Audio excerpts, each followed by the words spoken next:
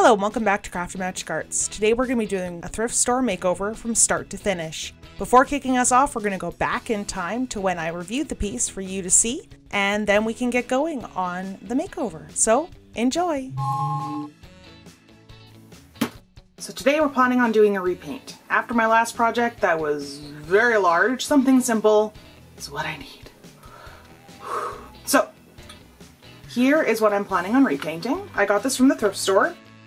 I don't remember how much for anymore. I think I took the price tag off. But as you can see, the mold is actually really good. So it's a ceramic piece, as you can see, the way it's poured. It's made in Japan. It's quite lovely, actually. The only thing I don't like about it is the spots. Everything else is quite lovely. It's just a shame. These spots, like, why polka dots? I know that there's various different types of giraffes, which I will show on screen, but I'm personally drawn to the more rectangular spots with like intricate, almost like puzzle pieces, but they're like touching each other. It's absolutely stunning. And honestly, giraffes are one of my all-time favorite animals. One of my top. And so I feel like I need to bring this guy to life. But I want to go about it something different. I want to do the spots, but I'm going to go completely off the rails as far as coloring goes because I figure, why not? Do something different. Let's bring this guy to life in a whole different way. And let's do that. Now I'm prepping my piece by first sanding it. I give it a really good sand down to make sure it's all ready to go. And after really working at this, I need to clean up the dust, and I use baby wipes for that. Ever since becoming a parent, baby wipes are one of the main things I use for cleaning. And this is no exception. So cute. I'm moving on to gesso. Gesso is a perfect primer for any piece you're working on. It gives a good base of color that allows everything to be put on really evenly. So it's highly recommended that this is added first, just to allow for a good base. Using craft paint, I'm now creating a rainbow of colors, as you can see here. Of course, my simple art piece wasn't just a simple art piece. I had to go extra and create a rainbow. Because, you know, why not? I'm adding white to make these all pastel, as they are delightful, and mixing them together. Once the colors are closer to my liking, I will then use them to paint my piece. Here they are looking mighty pretty and ready for the first color. I am starting at the top with the red. I was debating on which direction I wanted the rainbow to go, but I decided that red would be best at the top, and then moving down through the rainbow in the correct order until the bottom. So I'm cutting off the giraffe's head, and that's just because he's so tall, so I zoomed out a little bit there. And here you can see I'm slowly adding all the colors. Adding yellow tends to be the hardest part. It does tend to get really lost between the green and orange, so I'm trying to keep it there. I had to go back a few times to make sure the yellow actually popped. Also with the purple is going to be somewhat hidden at the bottom there because the legs are actually mostly white, so I do try to raise up the purple a little bit more so it's not completely lost. And here is the first real pass of the gradient of color. This is the first pass. I probably do about 3 or 4 in total, but I only show 1. Once I'm happy with the coverage of the color, I move on to using my pastels to give some shadows. I want the shadows to be done at this stage because I do need to create the spots, but I don't want to have to worry about this after. So you can see I've actually created some dark shadows on purpose. I'm cleaning it up with my eraser, but they're there on purpose because I know that I'm going to be adding a lot of the white color that will be hiding this.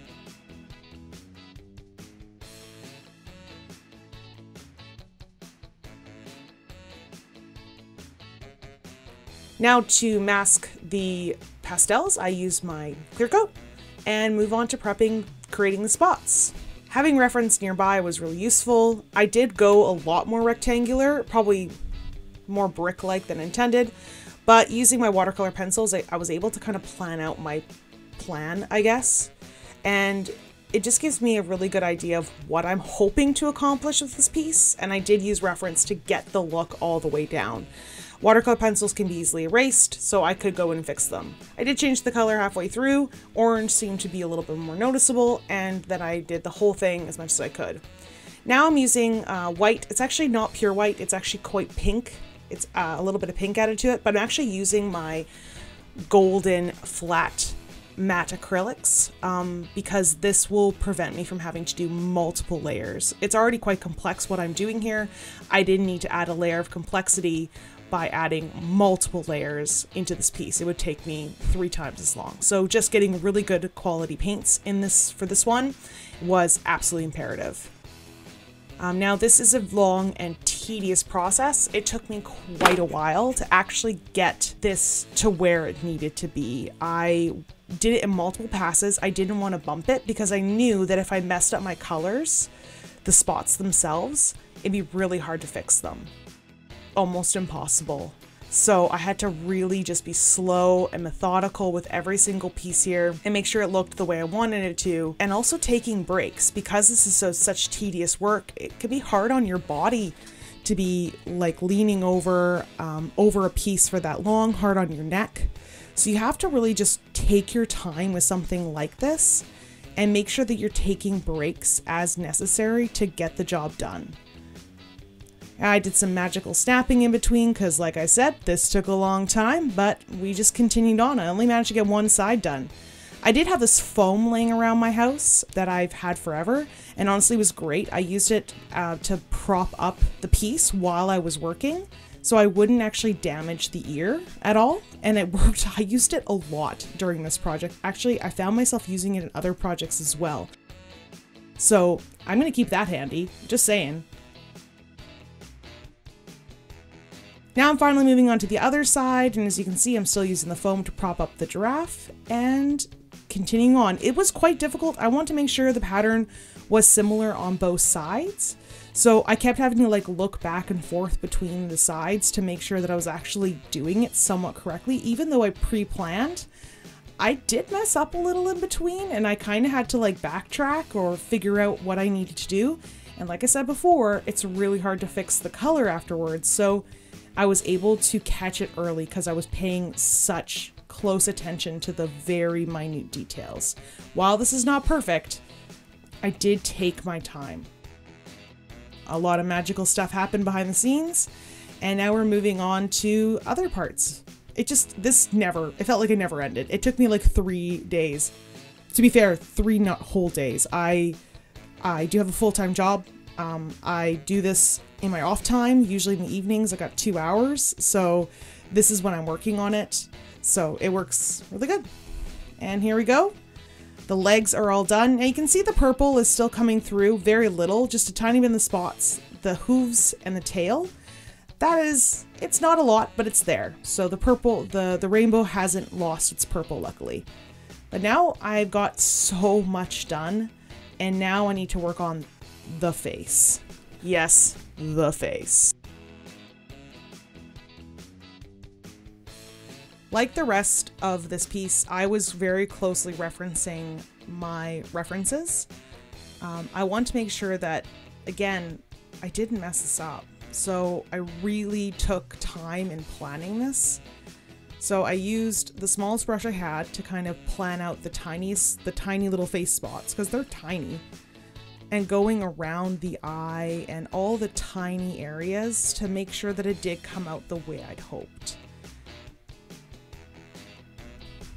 I built like a mask because there's a large portion of the giraffe that is white, but it really blends in. And here you go. You can see that I did keep the bottom lip red and the top of the nose.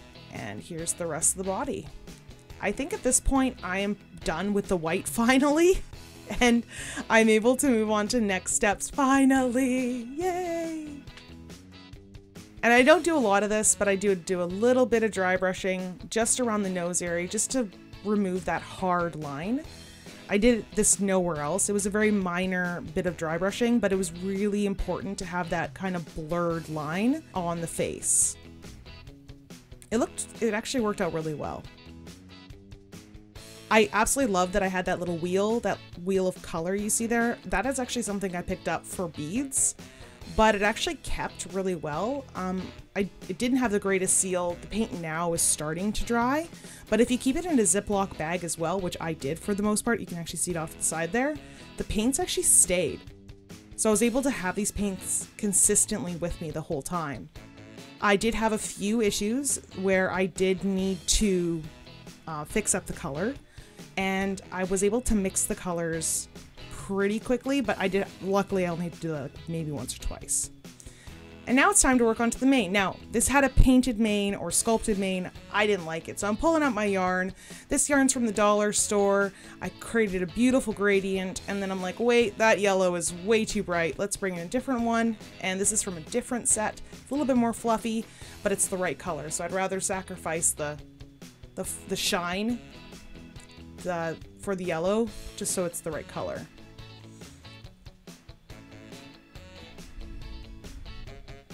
Now to prep the yarn, you need to just cut the length you want, and you want to put it on a rod of some sort. This is actually a rod that I got from, I think it's one of like the tomato stands, like those cheap ones you can buy. I just kept the wire because why not? And it's perfect for this. I always have it handy, and then I put my thread or my yarn onto it, and I just make sure I cut them all the same size. So I'm actually referencing that length for each color, and it's good to go. I didn't actually make enough. I had to make more or cut more strands in between, but I do this, what I'm doing here is I actually am laying out the entire rainbow together, and a few times I actually mix the colors, like do 1 or 2 strands together, especially when it comes to the yellows and the greens. The blue and purple is actually going to be at the tail level, so they're not actually blended in with the green at all. And like I do all the time, I just comb this out with a pet brush. So this is an old pet brush I've had since like 2010. And I am combing out the hair and it's getting it ready to be flat ironed. It's looking really pretty. Oh, the rainbow's so nice. It's not perfect, especially because there is different textures there, but I got it working really closely to what I wanted. Before I move on to the hair, I do feel like I need to shade the piece a bit more. So I'm actually shading now on the white. As you can see here, I'm using more gray to start, just to kind of give it a general tone, but I find that didn't really look good. So I actually just used the colors in the areas in which I was shading. So here I'm working on purple because it's near the bottom.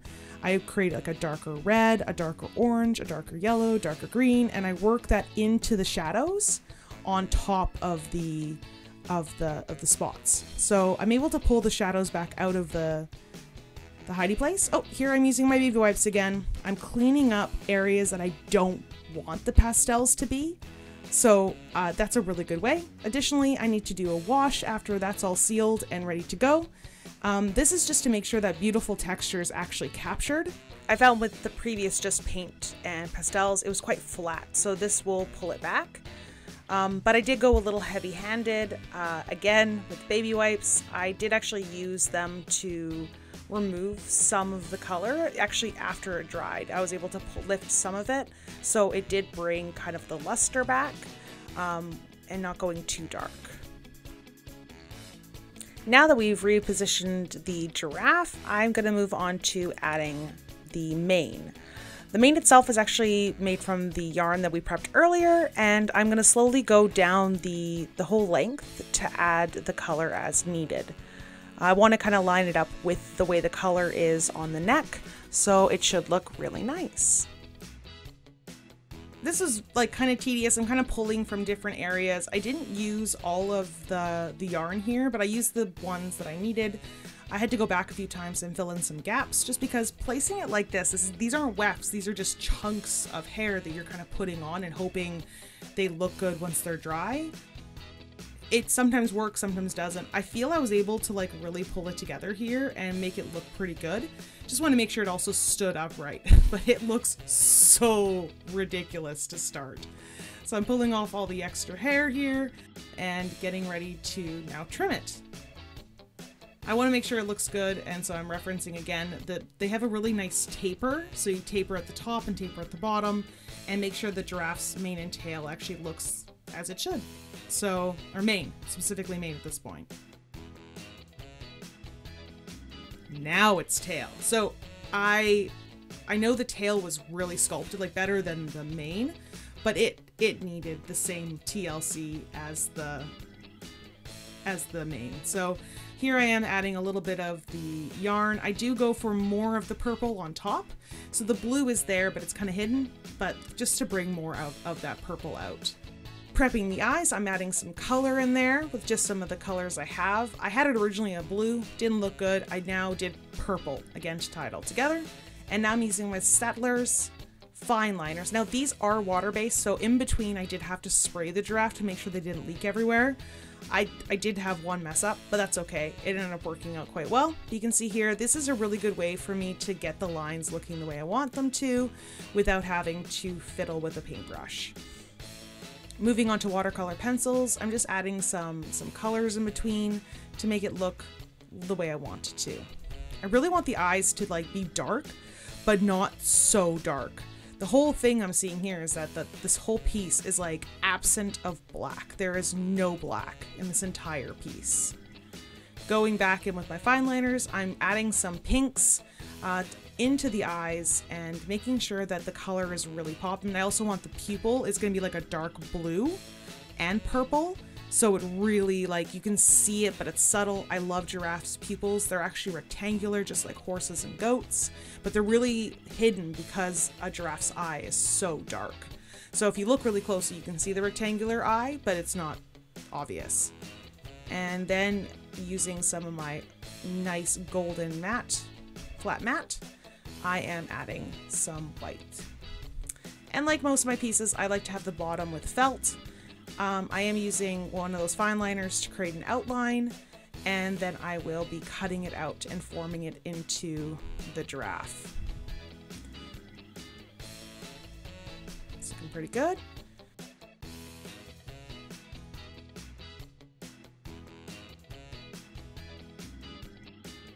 Alright, using my hot glue, I'm going to glue it onto the piece, but the thing is, I actually really love the fact that it's from Japan and it's got a signature, or it's got a stamp in it. So what I'm going to do is I'm going to add my signature in here, but I'm going to make sure that this stuff is visible. So the felt is not going to touch the center. It's just going to go around the edges because I do want to honor the original creator. The sticker that is from Japan is going to remain, and then my initials are going to be added onto the piece. So it's like a bit of a collaboration. I hope I did. If anyone worked on this once upon a time from Japan, does happen to stumble upon this video and is like, what's going on? I hope you feel honored by the work that I did. Replacing my blade there, I am now cutting out the center and getting to where I kind of want it to be. I want the whole center area to be removed. So using the knife and also some scissors to do that, I am going to reveal the piece. Need to clean up the edges as well. Adding some more glue just to clean up the edges of the areas in which I pulled up. And yeah, it's looking really good. It's now stuck, it's ready to go, and it's nearly finished. Jumping back into the fray, I do want to add some gloss. The original piece actually had beautiful glossy eyes, so I'm actually going to add some UV resin here into the eyes to make sure that they continue to be glossy. I absolutely just love it, the glossy eyes. The UV light will cure it right on top of the piece, and the eyes are now looking really shiny. And that's it. This is the final thrift store makeover. Going from a pretty plain giraffe with polka dot spots to a wildly rainbow giraffe with more rectangular spots. It was a lot of fun to make, more challenging than I originally planned, but I'm really glad I did it. I really hope you liked this video. Be sure to like, comment, share, and subscribe, and help me continue to grow this channel. I'd love to see you again, so have yourself a wonderful day, and yeah, I'll see you next time. Bye!